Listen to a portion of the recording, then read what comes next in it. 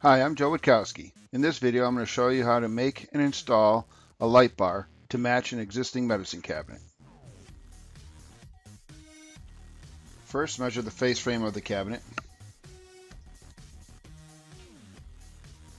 Then measure the box of the cabinet. Make sure you measure the height, the width, and the depth of the cabinet. Use a piece of scrap oak and stain it with several colors of stain to match your medicine cabinet. Next, I cut the parts for the box. I am using 3/4 inch birch plywood for the box. Birch plywood is lightweight and very smooth for painting.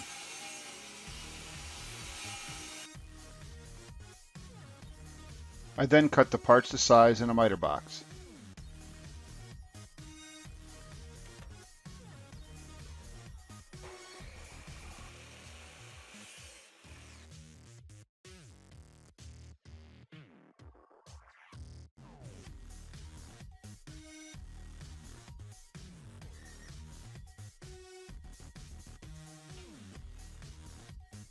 After I cut the parts, I glue and nail them together to form the box.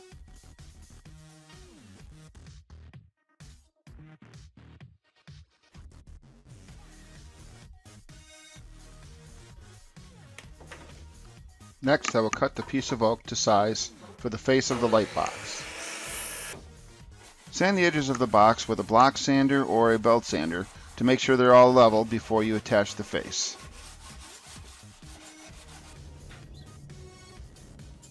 Apply glue to the box. Before nailing the face to the box, make sure it's even on all 4 sides. Mark the edges of the plywood on the face so you know where to shoot the nails. Marking the box on the face is so you don't shoot nails out of the side of the box. Attach one corner first, then double check your measurements and make sure the face is centered on the box. Then continue attaching the face to the box.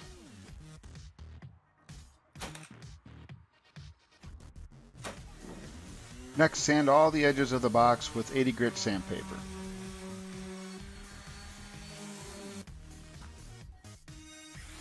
After sanding with 80 grit, use a router to ease the edges of the face.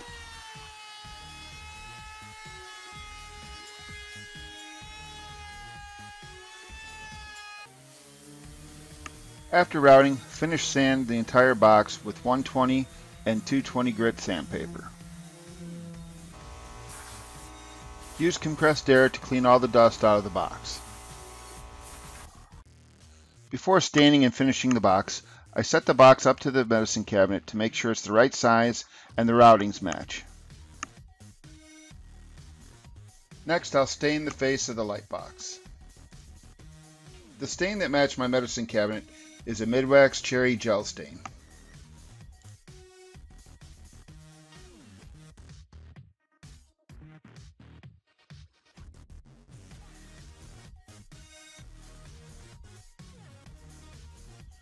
After the stain is dry, I spray on a clear satin finish.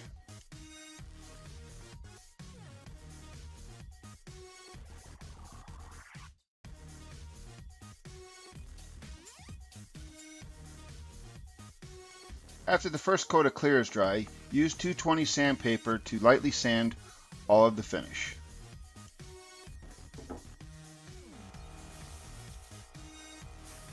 After you're done sanding, use compressed air to blow off all the dust.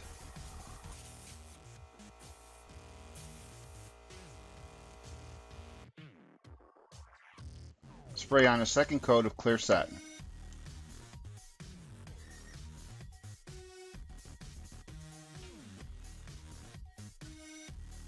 Allow the finish to dry thoroughly before mounting the light fixture to the box. Drying times may vary depending upon humidity and weather. I will fill the nail holes with putty after I've installed the light. Remove the chrome rings from the sockets. These hold the cover to the light fixture.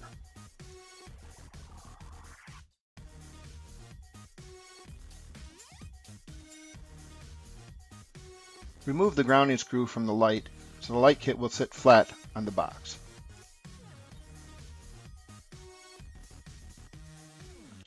Center the light fixture on the box. Once the light is centered, mark the center hole and trace a line around the light fixture.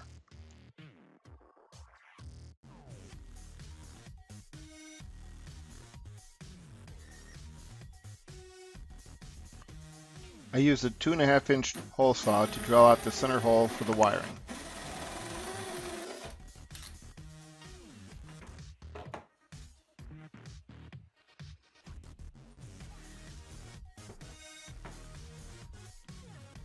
Next, mount a gem box to the light box. Before mounting the gem box, knock out one of the slugs on one of the small sides of the gem box. Before mounting the light fixture, you need to create a recess for the grounding screw. For this step, I used a spade bit.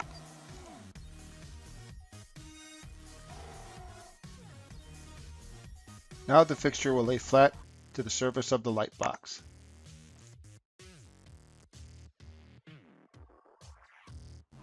Next, I will line the fixture up with the marks I made earlier and pre-drill the mounting holes.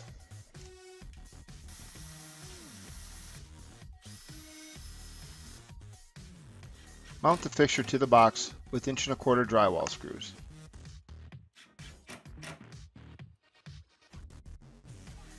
Install a Romex or flex connector to the gem box. It would be much easier to do this now before it is installed to the light box. Now I'm going to center the gem box over the 2.5-inch hole I drilled earlier.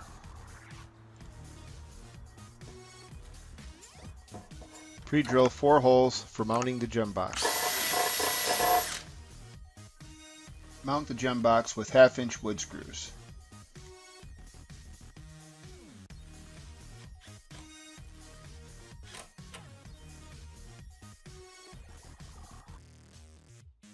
This is what it should look like after it's installed.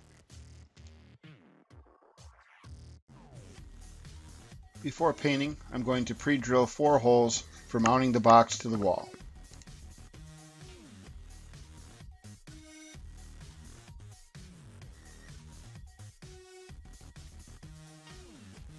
Now I'm going to paint the box with Behr Ultra White semi-gloss paint. Don't worry about getting too much paint on the oak. You will not see this once it's installed. After the first coat of paint dries, I fill the nail holes and seams with glazing putty. Now I apply the second coat of paint.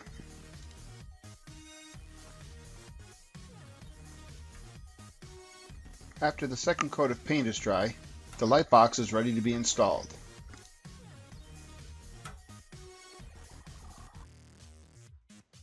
Join me next week when I show you how to wire and install the light box.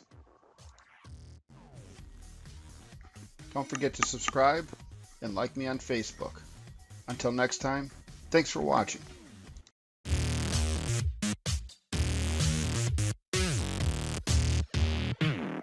If you'd like to see more how-to ideas, visit my website at www.doityourselfwithjoe.com. Don't forget to hit the thumbs up and subscribe button to keep up to date with future videos. Also, visit and like me on Facebook.